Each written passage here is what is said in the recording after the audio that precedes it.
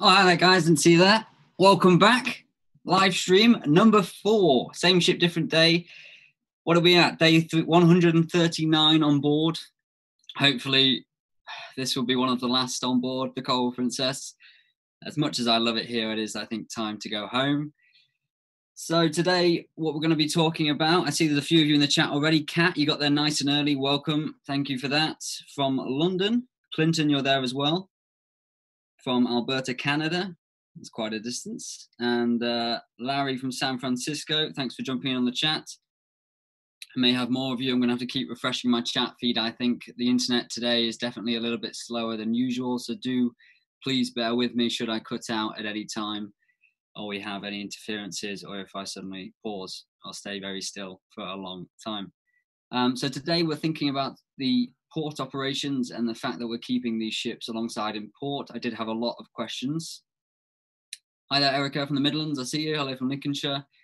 Charlotte, evening from very hot Swindon. I like that a lot of people from the UK are staying up to watch this. So thank you, guys. I appreciate that. It's 11 o'clock back home. So thanks for sticking with me.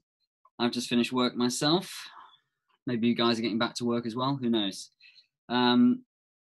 Yeah, so a lot of people have been asking me about the port operations and what we're doing whilst we're alongside. And as you saw in the picture, that's actually the Caribbean Princess astern of us, and that's what the picture was for this stream. So hopefully that enticed you. I am going to try reset my chat so I can see it nice and live. Hip hip hooray. Emma, good evening. I see you there in the chat. Cheshire, Massachusetts. We're going global, guys. Hawaii, that's a good one. Thanks, Sandra. Thanks for checking in. Okay, Brisbane, Danny, always a pleasure. Welcome. Right. So shall we kick off with question number 1 whilst people are just getting settled into the chat and essentially thinking up some questions? Maybe this will whet your appetite for it. So we're looking at one from HGV Driver there from the UK. He asks, what are your duties during a navigational watch when alongside in port? Obviously, at the moment, no navigation will be needed. So what do you do for 4 hours? Also, your idea of a virtual tour sounds great. Thank you. I'm working on that still. So basically a navigational, well, it's not very navigational watching port, is it? So basically, you ever heard of the saying, keeping a weather eye? I think it applies in this situation because obviously on a cruise ship, weather is very important, especially a ship of this size with this kind of windage. Should winds or squalls come through whilst you're in port, then it can easily lift you off the dock. You already got all that accommodation space, and that could potentially break your mooring lines, slit the gangway, and then you've got yourself in a whole heap of trouble. So that's number 1. We're keeping a lookout. We're still keeping a lookout in port, also for traffic and other things. New subscriber, see that there? So yeah, that's essentially point 1. Then on top of that, there's 2 officers on the bridge, and in port we're only required to have 1 up there at all time, even though both of us will still take the watch together. Usually the senior stays on the bridge, but it can rotate. I like to do rounds myself quite a lot.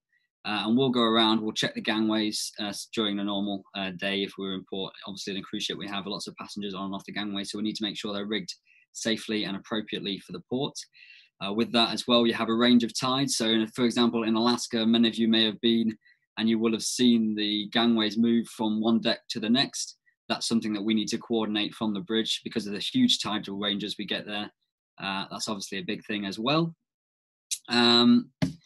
What else have we got? So cargo ops in that sense, for most cargo ships, obviously your port watch will be watching the cargo and making sure containers and grain and bulk cargo will be put in the right place on the ship. For us, our cargo is passengers, so we're watching the movement of passengers on the gangways and on the shore side. Also, it might be taking on of stores. So on turnaround day, we've got a lot of new stores that usually come, and they'll be in, and we'll be loading them via forklift. So lots of different things going on. As I was saying, with the mooring lines and the large windage of the ship, they do tend to stretch a bit once you're in port. So the mooring lines may stretch, which means you do need to tighten them. Or again, with the tidal range, you may have to slack them or tighten them up throughout the day. So that's again something else to consider. So port watches can often be far busier than the normal watches. Also, if we have any visitors, often they call the bridge to get permission to bring them on board and things like that, because obviously we overlook security in that sense. Manning the bridge is obviously standard for still continued safety, so all fire alarms and smoke detectors go through the bridge, so we still need to be there, and all emergencies will also go through the bridge, so that needs to be manned 24 hours no matter what the conditions. And then, like I said, general rounds. You get a lot of work going on in port that wouldn't happen at sea, such as maybe, say, the navigational light goes out, they need to replace it. You got a working at height permit there. You need to go and make sure that they're conducting that safely. They have the right permit there printed with all the signatures, and that the bridge and ECR have been informed of that permit going on. And so when I'm conducting my rounds, I'm checking that everybody's working safely in the correct manner with the correct permissions. And that's also part of a port watch. So it can be quite busy, especially on a turnaround day, for example. So it just depends what's going on board. But it is very important that we have somebody up on the bridge at all times, as well as somebody going around to check these things. But thank you for that question, HGV Driver Network UK. That was an excellent question and got me off for this stream. Thank you very much. So here we go. Lou is in the chat. Hi, Lou. Joe from Mississippi. Lots of people coming from all over the place. Anybody got any questions? What's Kim saying? Miss cruising so much. Hope you're able to get home soon. How many people on your boat are waiting to go home? So Kim, that's a difficult one, really, because you have quite a few that are still waiting to go home because the countries haven't yet opened up, and they're still basically living as a passenger on board until an appropriate time where they can go home. So I'd say there's probably about 10 to 15 of those. And then on top of that, you have everybody that's waiting to be changed in their rotation, which you probably have another,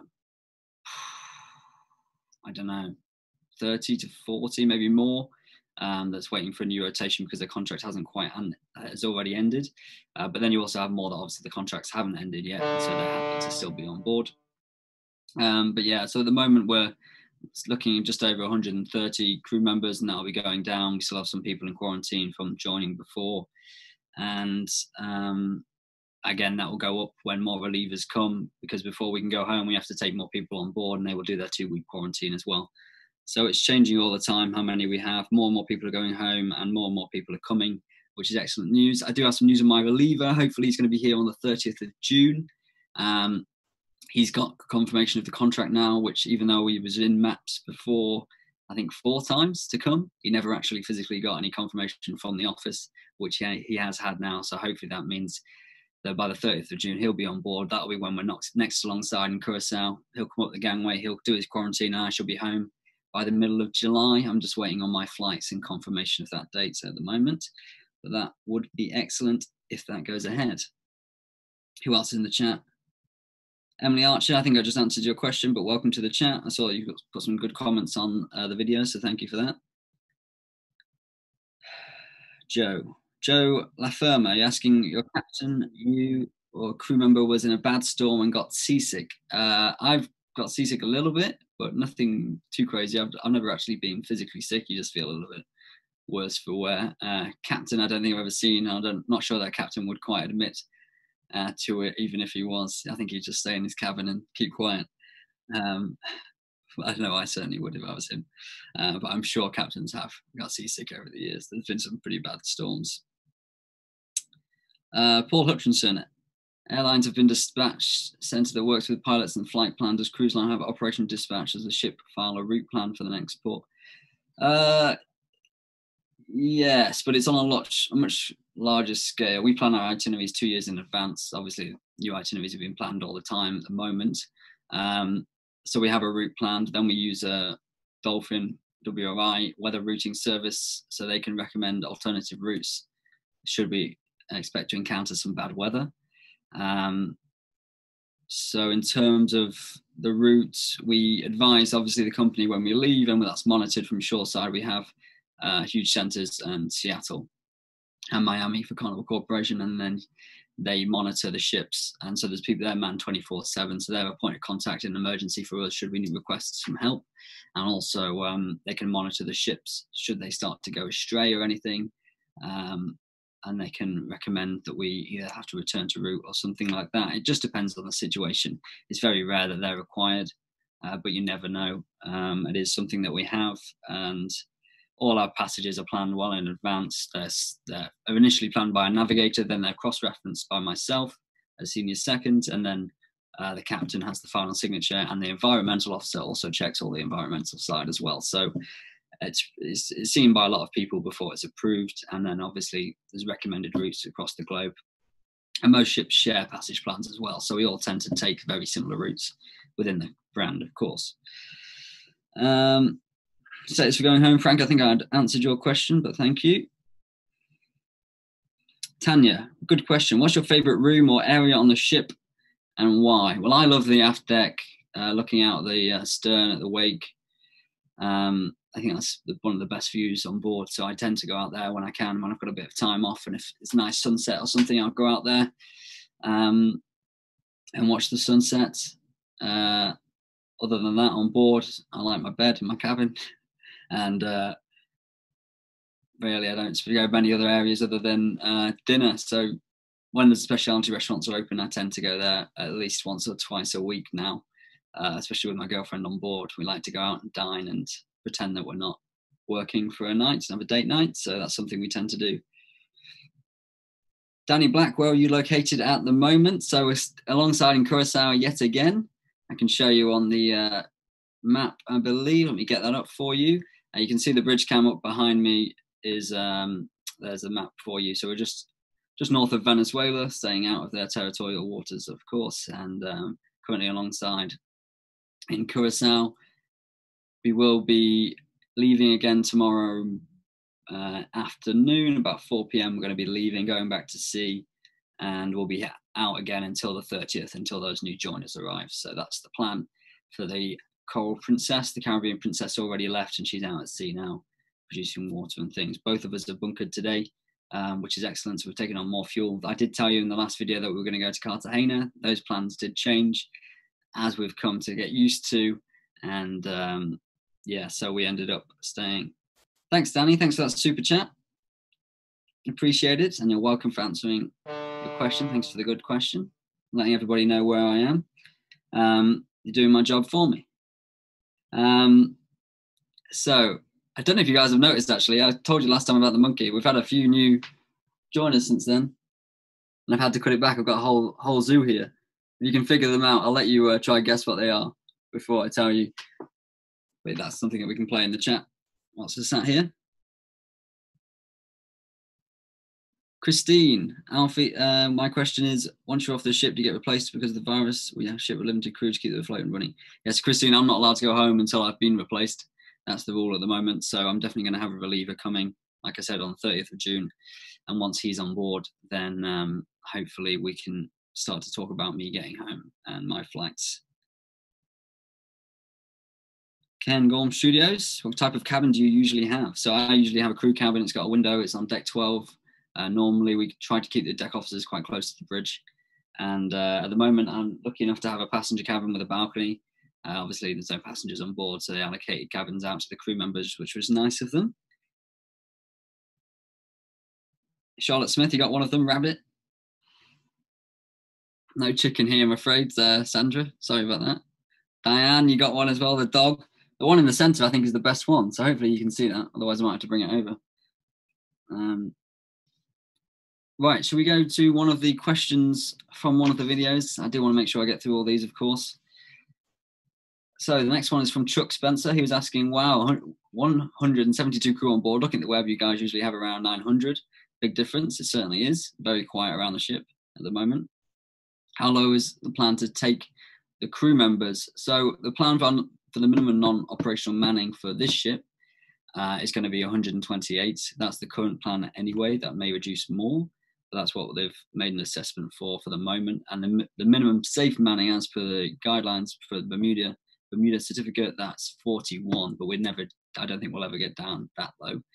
That ties nicely actually into the next question from Cliff. He's asking, once the ship's down to that minimum number, which will be 128, what duties are going to keep the folks busy all day? Now, I am thinking about making a video about this. I've been going around and taking some footage of what people are doing in the lockdown in terms of work, because we're taking this opportunity to get some maintenance done, of course, as much as we can. We are limited on supplies and permissions. It's not like being in dry dock. So you will find that a lot of the people on board have now more duties than they would have had before. With a fewer number, obviously, the ship still needs to be maintained. So people are very busy, especially, for example, the electricians. Their department's been reduced quite a lot, so they're busy going around the ship, fixing any issues that we've had and making sure we keep all the emergency lights at least operational. One new subscriber there from EMDR. Hopefully you're watching. Say hello if you are. What else have we got? Maintenance, yeah, so work orders, like I said, and general TLC for the ship. There's a lot of guys going around doing maintenance on deck furniture and things like that. All the balconies are being maintained, so there's a lot of chipping going on, sometimes keeping me awake, but that's fine. And maintenance, general painting of the ship in order to keep it in a good condition, ready for when we're back sailing again. So it's very important to us that we do that. Charlotte Smith, got it. Polar bear. Oh, we got another one. Emily Archer, you got polar bear as well. Correct. And I think that's the only two. Polar bear is a great one, though. Elephant is close one. Tonya P. Elephant. We did have an elephant. I don't have a photo for you, but maybe I can get that up in one stream. My cabin steward has been very busy since he made that first monkey, and I think I've had about 10 animals now, something like that. I had to get him to take a few away, otherwise they're overcrowding the room. There's no room for me. And I think I've got all the towels that are on the ship at the moment in here. So, but I wanted to keep a few up here for you so you could see them, see his handiwork. I'm very impressed by the polar bear. I'm going to bring it over to you.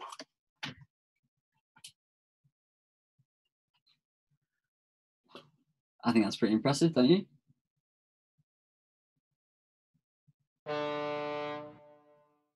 He actually uses tape to colour in there, and then colours in the tape. That's fine. Don't worry, he's not ruining the towels. We've still got plenty of towels in good nick for you when you come back.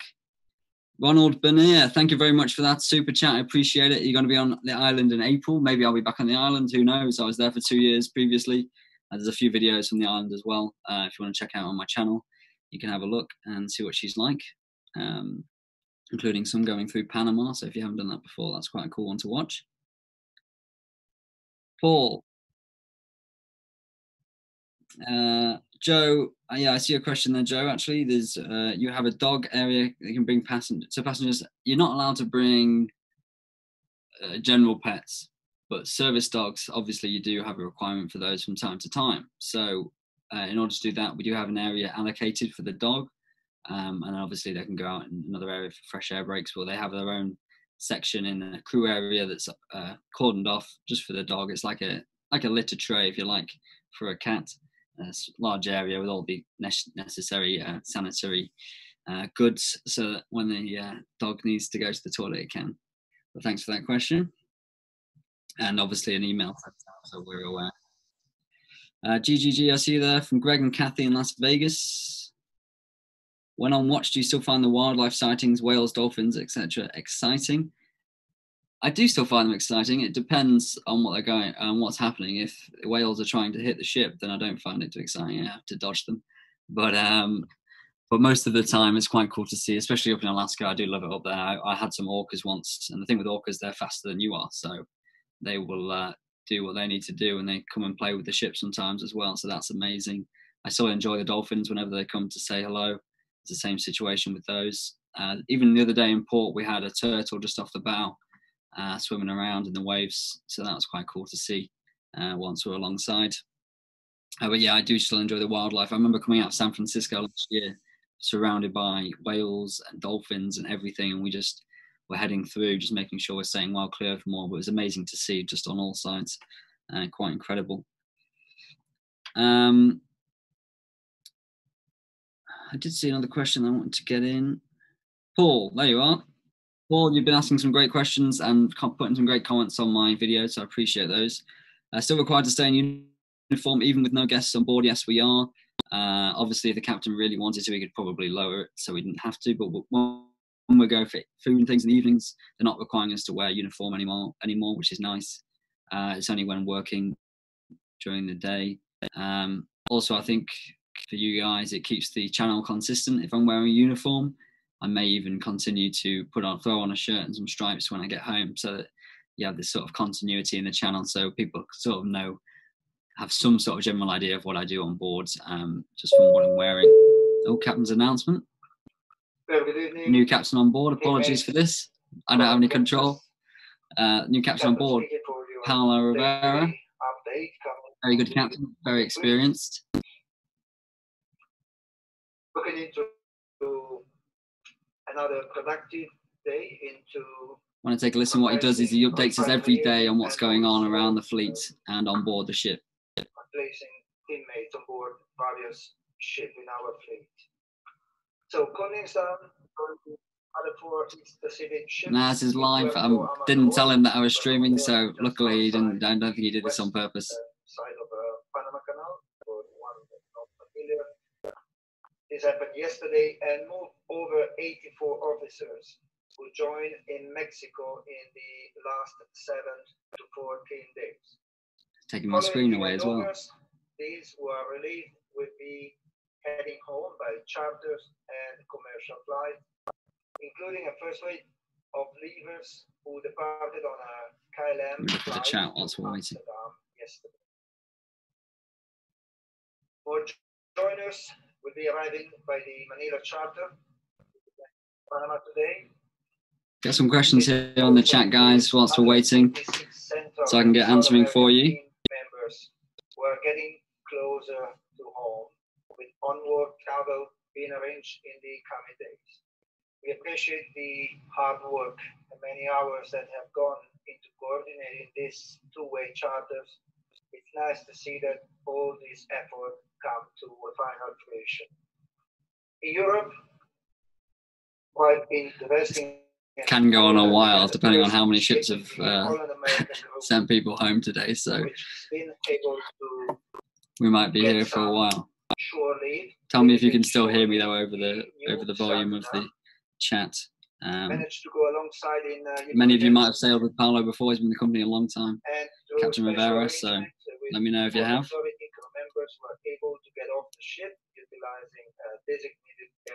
Good question there, Michael.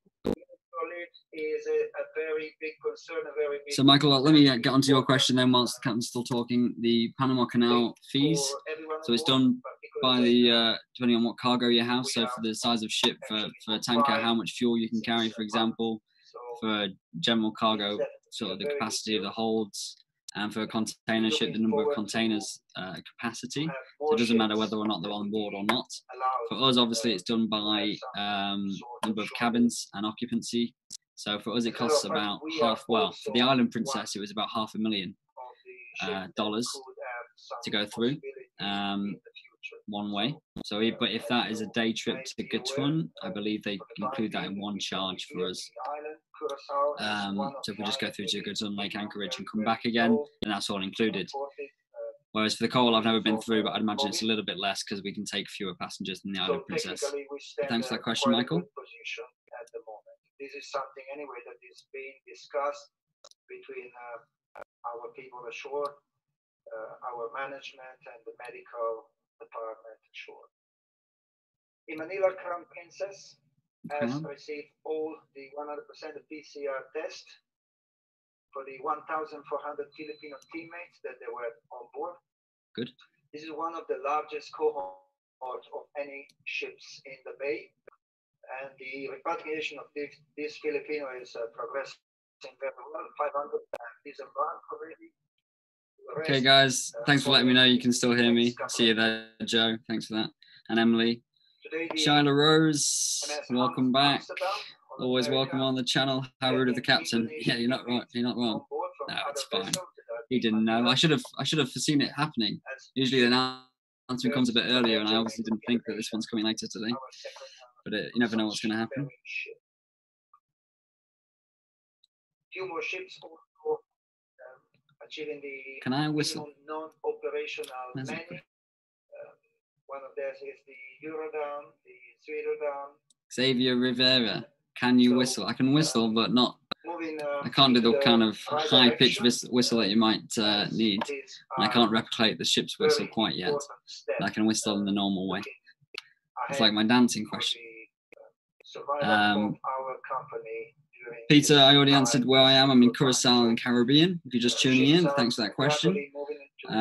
Richard, I think I've seen you on here before. I'm about to start my deck cadetship in Glasgow. One thing I've always wondered how time works the ship, especially crossing time zones, does that affect your watch times? Yes, Richard. So, especially 12 to 4, they always do the time changes at night normally. So it's my responsibility to put the clocks, the ship's clock 1 hour forward, 1 hour back, depending on the time change.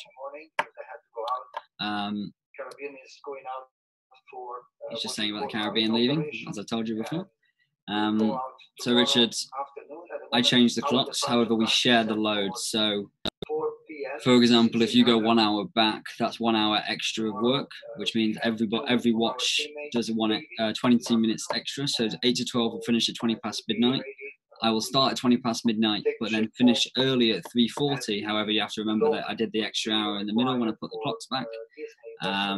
And then the 4 to 8 will come early. They'll come at 3:40, but they've already had 40 minutes extra sleep. So everybody still gets a bit of sleep. When it's now forward, actually, that sometimes is quite nice, but we take over early. We take over at 20 to midnight. We put the clocks forward at 2 a.m. and then it's 3 a.m. and then we hand over back to 4 to 8 at 4:20. So Captain's just saying that we're going to be taking a few days out at sea, as I said, probably until the 30th. We'll see how it goes. Adam thought Captain Rivera was captain on the Sapphire and the Norwegian Fjords last year. He does love doing a long announcement. He likes his announcements, but he's got a lot to go through. There we go. Thank you, Captain, for that update.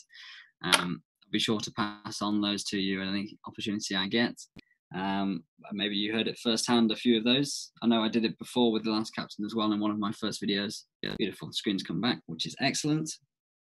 Okay, let's go on to some more questions. Shall we do one from the video? I suppose I should get them in, as people took the time to comment previously on past videos. On to number 4, I believe, which is Jean-Francois again. He told me I pronounced his name perfectly, which is good news because I really wasn't sure when I was doing that. Another question. He always likes to get a few questions in between the live streams, and I thank him for those. So soon you get off the ship, enjoy what should be a 3-month vacation until your next contract, right? That's correct. Usually it'll be 3 on 3 off approximately. I'm hoping for 3 months at least on this vacation, having just done a 5-month vacation. So if the company's watching, you can leave me at home for 3 months if you like, please. And are you an employee who gets paychecks every 2 weeks, even during those 3 months, or do you get paid only on a contract? So it used to be that I only got paid on contract. I think I discussed this in my first stream, but now I'm on salary as second officer starting this year. We all went to salary, so I get paid every month, but it's only once per month, not every 2 weeks. And that goes directly into my account. And so it's a rolling salary, and you work so many days in the year. Obviously now I've accumulated a lot of time, which means for the rest of the year, I don't have much left to work. So I shouldn't have to come back to sea for more than another 2 months this year, which is really good news. So it should be a nice chilled second half of the year after a very busy start. But thank you for those questions, Jean-Francois. I appreciate it. Right. Let's see what people are putting in the chat. Paul, another question from you. Hi, Paul. What's the next position up that you're moving towards? So the next position after this would be first officer, also known as navigator. So basically for passage planning, I've only just started as first contract senior second, and I'm quite enjoying this role, this time schedule, that kind of thing. It allows me to have a lot of free time for my own personal self whilst on board because of the way the watches work. You do most of your work at night and just during the afternoon. So between 12 and 6, you basically work flat out in the afternoon, and midnight to 4, which means after 6 p.m. you've got time to then take some time for yourself and basically chill out, go to the gym, that kind of thing. So I'm quite enjoying this pattern. I'm not in any rush to step up at this stage. Like I said, just first contract. I'd expect to be in this rank probably for at least 1 to 2 years before I'm looking to step up. The company also likes for you to have your masters, which I'll be not going for another year or so at least. So we'll see how that goes and see how we move on from there. But thank you for that question, Paul. See a question there from Vicky. When crew returns to start a new contract, do they usually go back to the same ship, or is the ship assignment usually different? It does vary. Sometimes the company likes to keep some continuity in the fleet by keeping people going back to the same ship, and you can request to come back. Also, sometimes it makes for easier life for leavers. I know at the moment they're certainly trying to send people back to a ship they've already been on, so there's not having to be this extra handover period, keeping people on board even longer. So that's a good thing. I did 2 years on the Island Princess, and then came across the Coral, which is sister ship, so essentially the same ship as well. So we tend to do things like that. A lot of the captains that have been here on the Coral have also been on the island, and vice versa. And usually a captain is assigned to a ship for 2 to 3 years, and most of the bridge team are usually on a ship for about 2 years as well. Thank you for that question, Vicky. Debbie, you're asking if I'll be on the Coral for September 27th, sailing to Panama Canal. Hopefully I'm still not here, and I don't plan to be back by the end of September yet, I don't think. Maybe that might be the first cruise I do when I get back, if that goes ahead, which hopefully it will. So we will see. I don't even have a rotation yet, so I may end up on a different ship. It may also depend on where my girlfriend goes, because I certainly want to be staying with her as much as possible, and she's not got a contract yet for the future, so we will see what she gets, and we'll try to use our link to be together, hopefully. Thanks for that question. What else have we got? Let's go through. Paul Hutchinson, do you have to pay taxes, and what currency is everyone paid? So everyone pays different currencies. I've asked this, people have been asking this one as well in the past. So US dollars is the most common currency on board, but for Europeans, there's quite a few on the euro. And for myself, all the Brits are on the pounds. Irish are obviously on the euro as well. So pound for me, and we do have a tax exemption as seafarers, provided we work so many days and out of the country so many days in the year. We do have a tax exemption, which is nice. But any other income that I have in addition to my seafaring income, I obviously do have to pay tax on as a UK resident. Thanks for that question.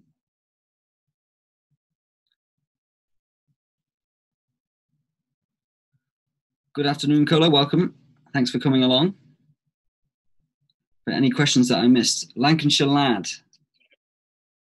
Been on that Fleetwood Larne boat many times in the 90s and up to the bridge. I live near Fleetwood. Yeah, I was in Fleetwood for my cadetship. Lancashire lad, Callum Priestley.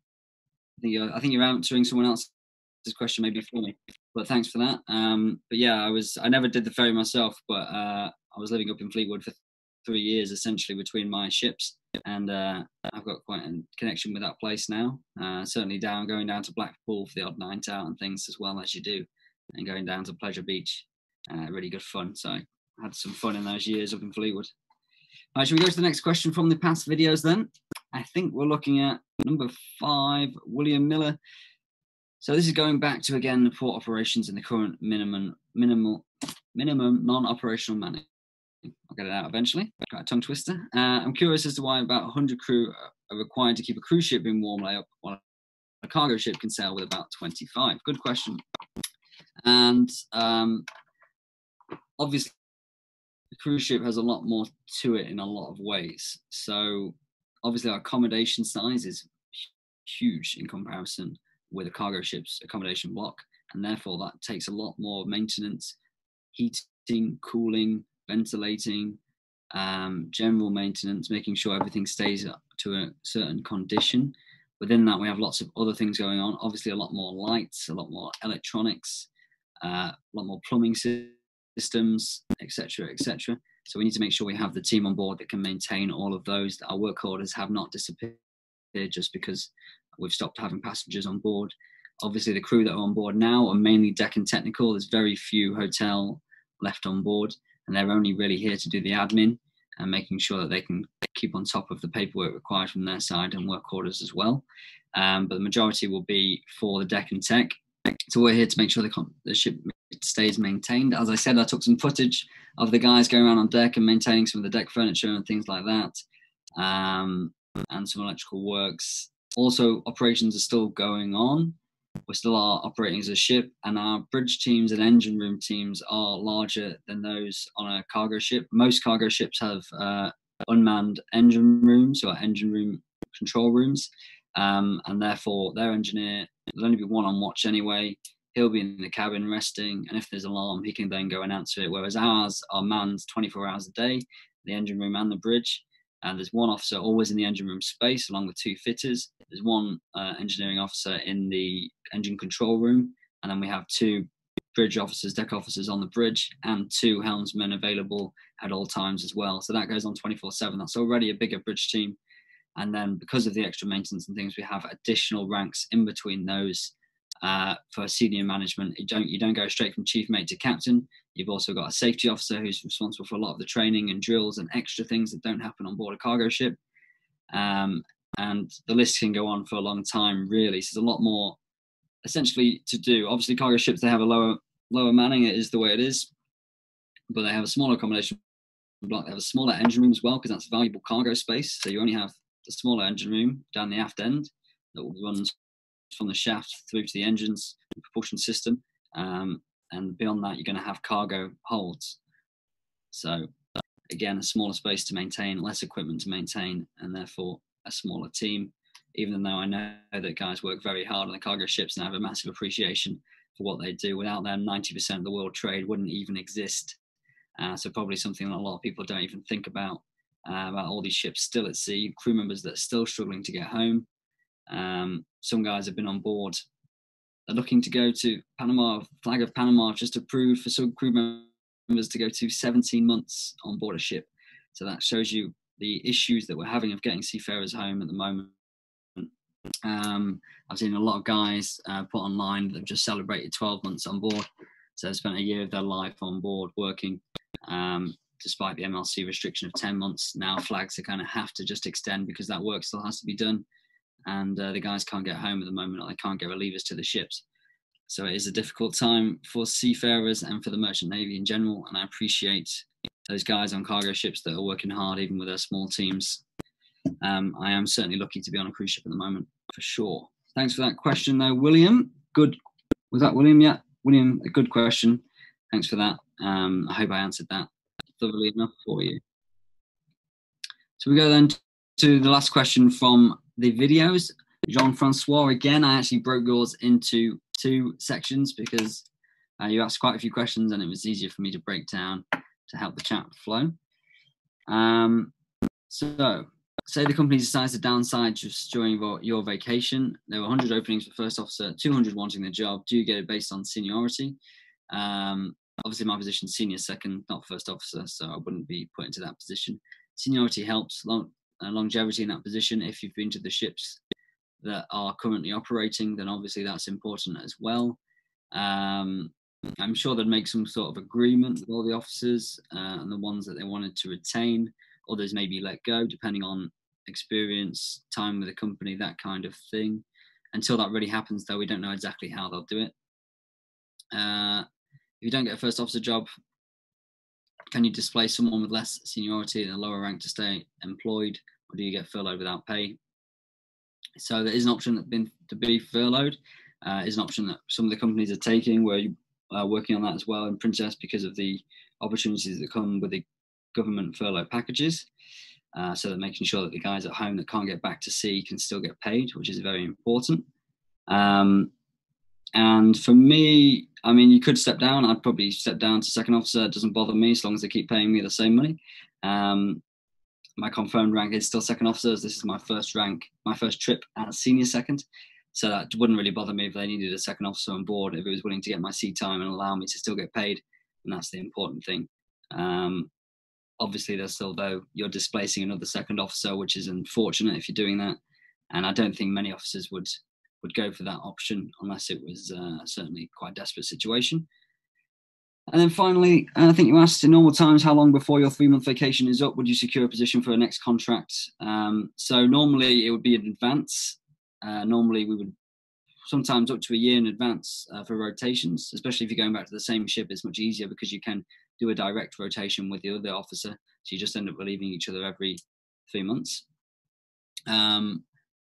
However, sometimes, it's a last minute thing. You can get, I've known people get calls 2 days before. Okay, we need you on a ship. Can you come? Yeah. Okay, no problem. And again, you can request to move ships and try and get onto a different ship, which I've done quite a few times. I requested to come to the Coral. So it is an option that they can change your rotation, even if it's already been allocated. But thank you for that question. Jean-Francois, I appreciate all your questions that you keep putting on these chats, so do keep putting some down. Hopefully this chat has made you think of some more for next time. Have we got any more questions in the chat? So Paul, does non-operational just mean not cruising or not sufficient staff to go to sea? So make this one of the last questions. So non-operational doesn't mean that. Non-operational means that right now we don't have. It's not an operation. We're not in operation as a passenger vessel with lots of passengers on board. Again, if we want to have passengers on board, we couldn't man it in the way we are right now. It wouldn't be safe to do so, I don't think. So would have to bring more crew members back for sure. But in terms of a ship operation, we can still do all the necessary basic day-to-day ship compliance and operations as required. So we are still operational, we're just not operational as a functioning passenger ship at the moment. Any other questions at the end? Bridge tour, Alex. Yeah, I'm working on that. As I said, I'm going to do it in a different way. Probably want to get home by the time I've accumulated all the bits and made different videos to put together. That'll probably be coming to you when I get home next month. So thanks for that. Hopefully I'll be getting that to you. Okay, I think that's all the questions for the most part. Thomas Hall, have you got one? Maybe my chat's not loaded properly. Looks sunny where you are today. Just ask a question: when cruise ships will go back, will it be self-serve buffet or manned now? Thomas, a lot of the ships I've heard are looking to get rid of the buffet completely. That hasn't been confirmed. It's just a rumor that I'm hearing. Obviously there's added risk with a buffet service, and certainly I think if we do continue with the buffet service, then you will be served the food. There'll be a person on each station serving, a bit like P&O Australia, if you've ever been there, rather than self-service. It just doesn't make sense to have that potential cross-contamination. But as long as everyone keeps washing their hands, I think that's the important thing. We should still be able to do buffet service, I think. Let's see. Thanks for that question, though. Okay, guys, I think that's most of the questions. Hopefully I've answered. Any more coming up? What have you got? How many officers of each rank are on each shift of navigational watch? It's a good question. So I will also include this in the bridge tour when I do it. That's always how we tend to open the tours if you've been on board a bridge tour on a ship. So there's 3 senior officers and 3 junior officers. The juniors are all 3rd officers. So they're 1 stripe. The 8 to 12 watch on Princess is usually the 2nd officer. So that's 2 stripe. And the senior second is me, 2.5 stripe. And then we have a 1st officer, also known as the navigator, who's 3 stripes. And so that's the rank system. And the 1st officer usually does 4 to 8, me on 12 to 4, 2nd officer 8 to 12. And we continue, obviously that's morning and night. So throughout the day, we do 4 hours on, 8 hours off of a bridge watch. And that's how we rotate the watches. So man 24 hours, as I said before, which is very important. I think that's all the questions then. Guys, thank you once again for tuning in to this live stream. I appreciate your support and being here, especially you guys staying up late in the UK. I know it's getting late for you, but then it's going to turn around. You're going to get it nice and early at some stage, and the others might have to get up a bit earlier or a bit later to see it. So we'll see how that operates when I do get home. Likely to be another one on board, though, I guess, 2 weeks' time. So do come back for that. I will come up with a subject topic and I will use your questions. So please, if you haven't already, put a question in the comments as well, and I will read that and I'll apply it for next time. So thanks a lot for tuning in. I do love to see you in the chat and love to see you getting involved with the channel. We have grown a fantastic community. The subs are still coming in, which is excellent. And I've got lots more material for you. So thanks a lot. Take care of yourselves and I'll see you next time.